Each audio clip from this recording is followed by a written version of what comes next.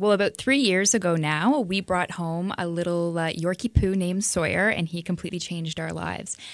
He refused to eat any type of commercial pet food. It was a stressful time for him and for us, trying to get him to eat enough to survive. And so we looked to alternatives. I actually started looking at the back of the package saying, why isn't he eating this? And I thought, this is really disgusting. Why would he want to eat this? So I started to research the pet food industry.